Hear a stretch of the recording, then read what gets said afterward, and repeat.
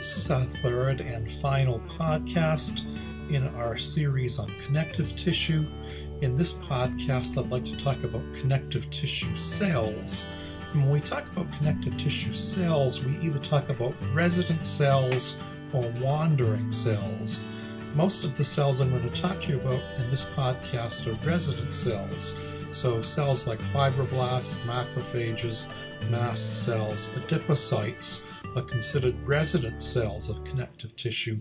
Plasma cells, which I'll talk to you about for a few minutes in this podcast, as well as the other leukocytes, are considered wandering cells in that those cells come into connective tissue. As I said, we'll talk a little bit about plasma cells in this podcast. We'll talk about the other leukocytes when we talk about blood cells in later podcasts. Cells like chondrocytes and osteocytes and their related cells in tissues like cartilage and bone, respectively, and adult stem cells can be considered resident cells of connective tissue. The first cell we'll consider is the fibroblast. The fibroblast is considered the definitive cell of connective tissue. Oftentimes it's the only cell that one sees in certain types of connective tissue, especially like dense, regular connective tissue. Fibroblasts are often spindle-shaped or stellate-shaped. They can be amoeboid in that they can move around a little bit within the connective tissue, and they can be contractile because they have abundant actin content in their cytoplasm. Fibroblasts play an important role in the wound healing process. Fibroblasts are synthetically active cells, and indeed fibroblasts secrete the majority of material that's considered part of the extracellular matrix within connective tissue.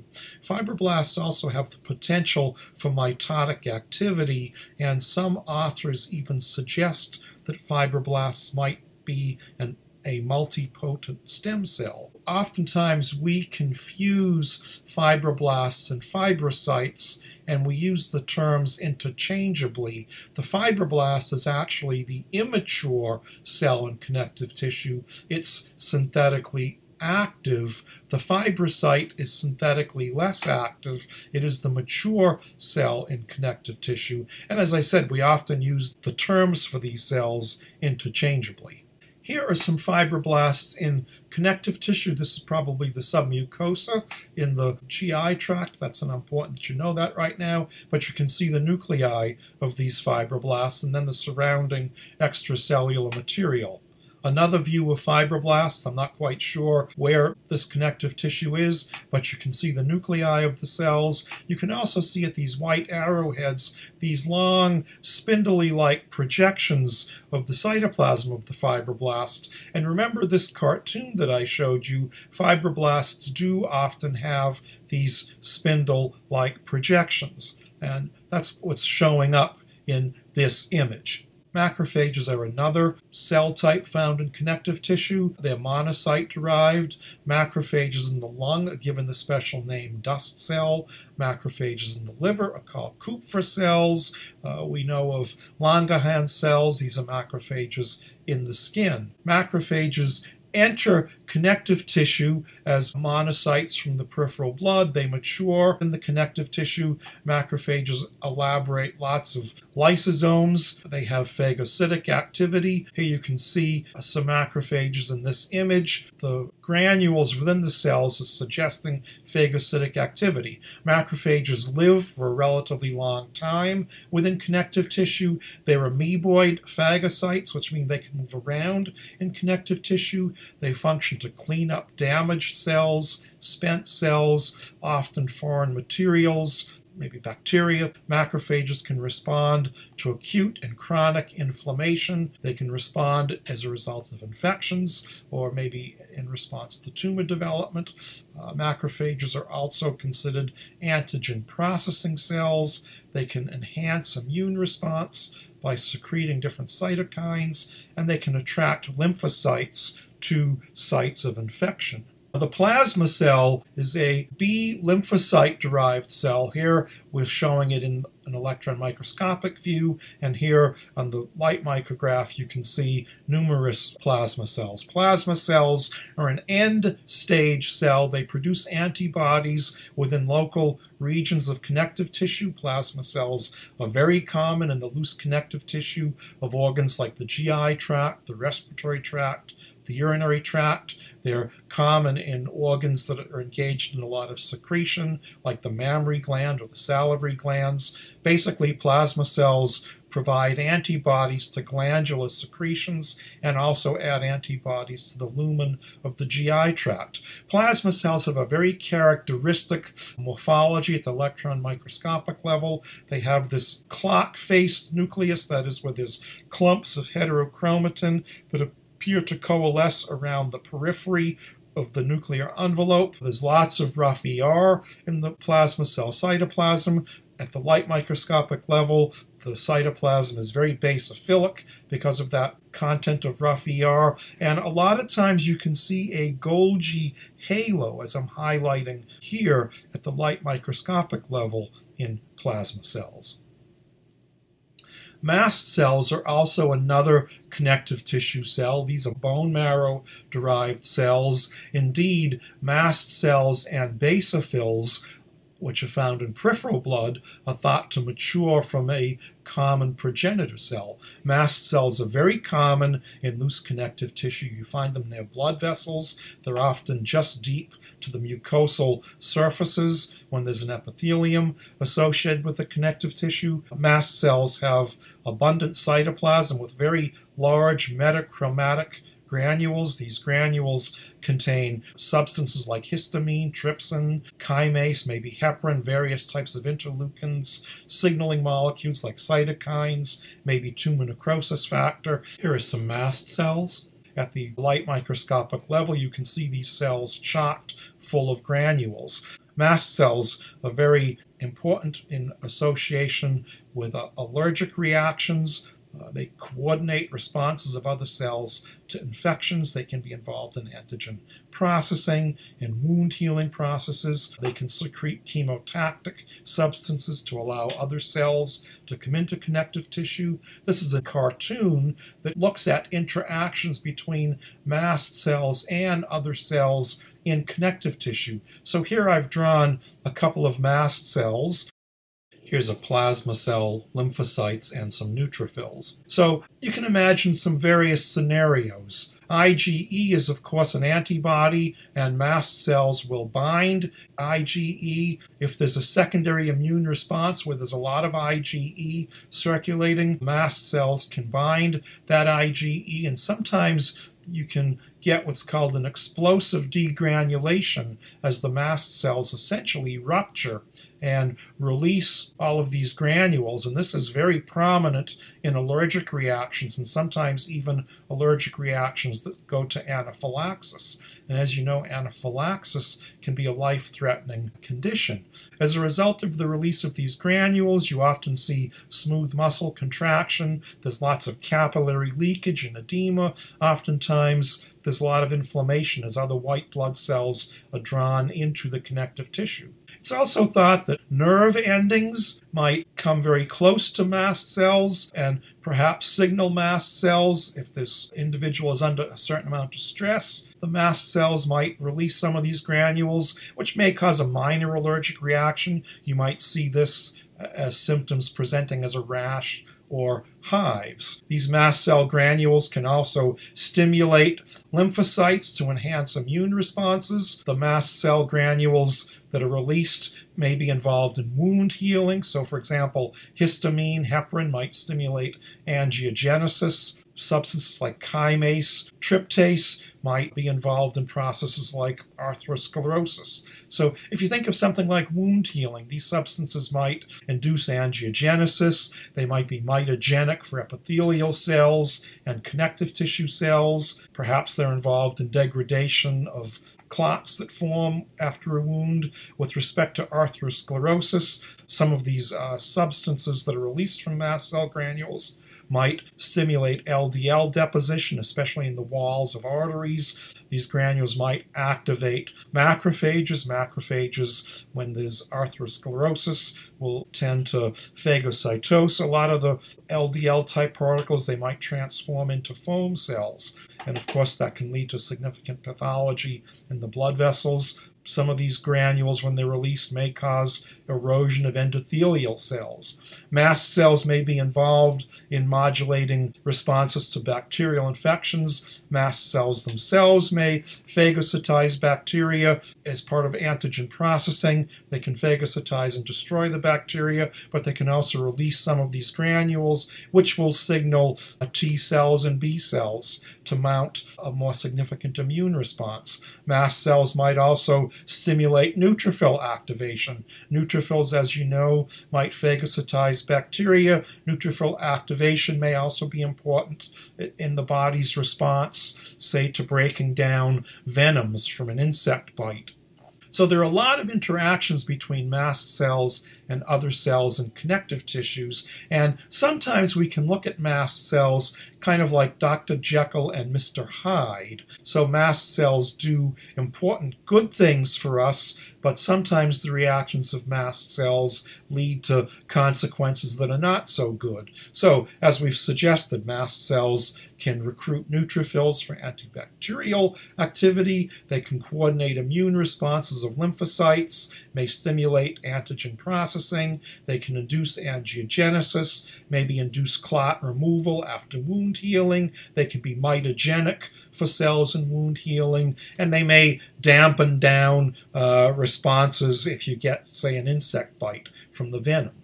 So those are all good things. On the other hand, mast cell activity can lead to capillary permeability and edema. Significant release of the mast cell granules can trigger allergic reactions and even anaphylaxis, which might lead to an individual's death. A little bit milder, but still not necessarily a good consequence of mast cell activity, may induce skin rashes like hives, maybe other nerve-induced disorders. Mast cells may be involved in the release of lipids from LDLs that can lead to endothelial cell damage and atherosclerotic deposits. It's even been suggested in MS patients, stress may lead to the release of stress hormone, which can activate mast cells to release interleukins and vascular endothelial cell growth factor. That may even compromise the blood-brain barrier in patients with MS. So mast cells can do a lot of harmful things as well as a lot of good things. So the so-called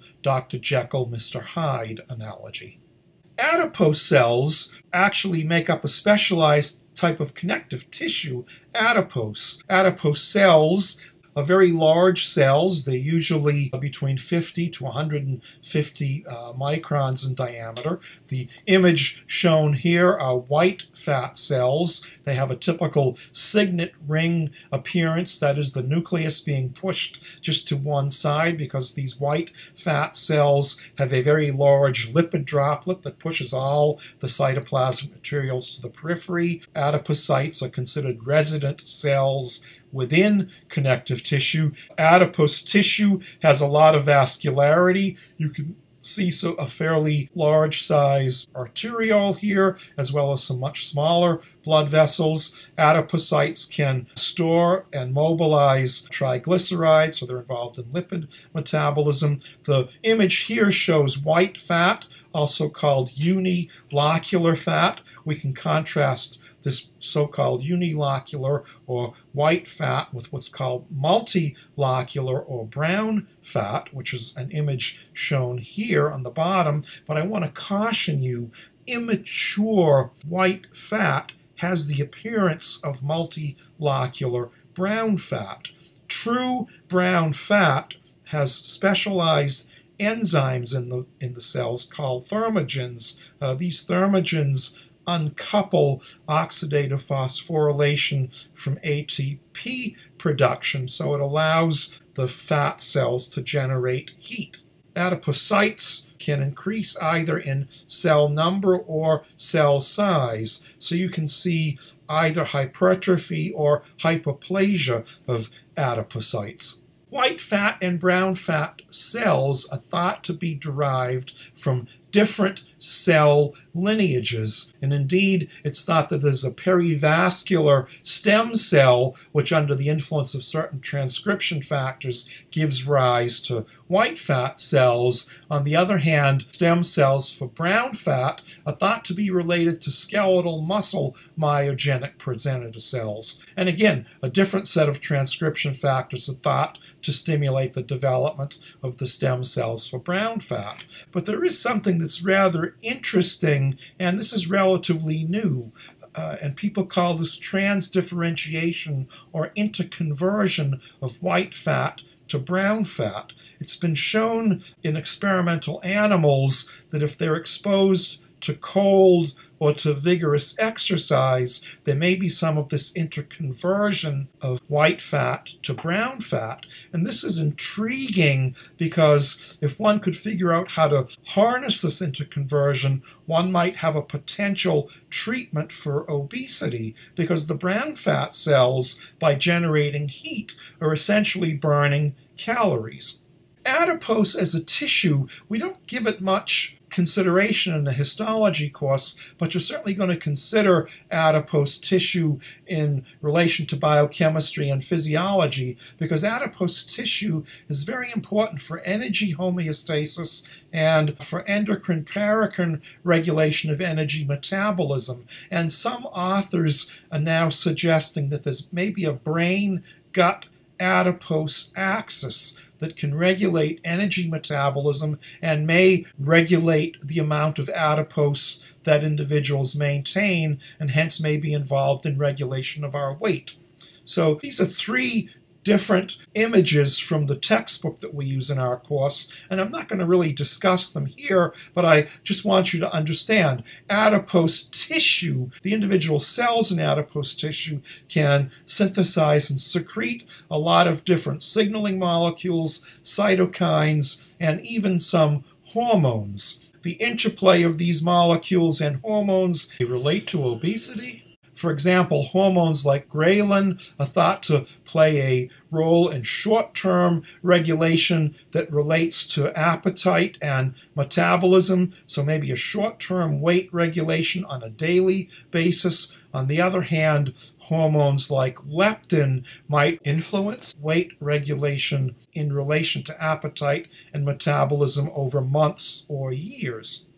It's interesting to speculate on possible links between obesity, inflammation, and diabetes. So it's thought, for example, that an increase in adipocyte cell size may induce the cells to release inflammatory chemicals, and this may trigger insulin resistance. These inflammatory chemicals may attract macrophages into the connective tissue. When fat cells become too large, they're going to rupture. Macrophages are going to arrive and clean up the debris. Inflammatory chemicals may induce stem cells to mature to macrophages. It turns out the percentage of macrophages in adipose tissue seems to increase in obese mice, perhaps resulting in an increase in inflammation, which may lead ultimately to things like insulin resistance. These observations suggest that adipocytes may enjoy a certain amount of plasticity, which is beginning to suggest that adipocytes are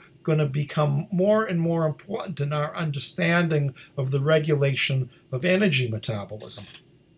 I want to conclude this podcast by just highlighting a couple of other connective tissue diseases that you may encounter in your training. Connective tissue diseases of, say, elastic fibers. You're going to talk about emphysema. Basically, you have excess neutrophil elastase, which is released as a result of chronic irritation. This will overwhelm natural inhibitors of the neutrophil elastase. This will result in destruction of alveolar walls, for example. Marfan syndrome is a defect in the fibrillin gene. Basically, the defect in the fibrillin gene alters the hydroxyproline content of elastin, and that may lead to defects in blood vessel walls and aneurysms. There's some collagen fiber diseases. Scurvy is a vitamin C deficiency that can lead to failure of cross-linking of tropocollagen molecules. Rheumatoid arthritis, there may be an excess of collagenase and protease in synovial joints. Sometimes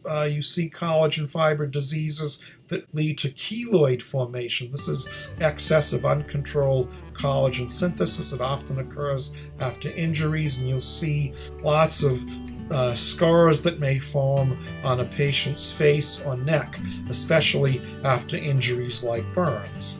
And I want to point out that each of these connective tissue diseases that we've just talked about essentially affects the ability of fibrocytes or fibroblasts to make extracellular matrix components.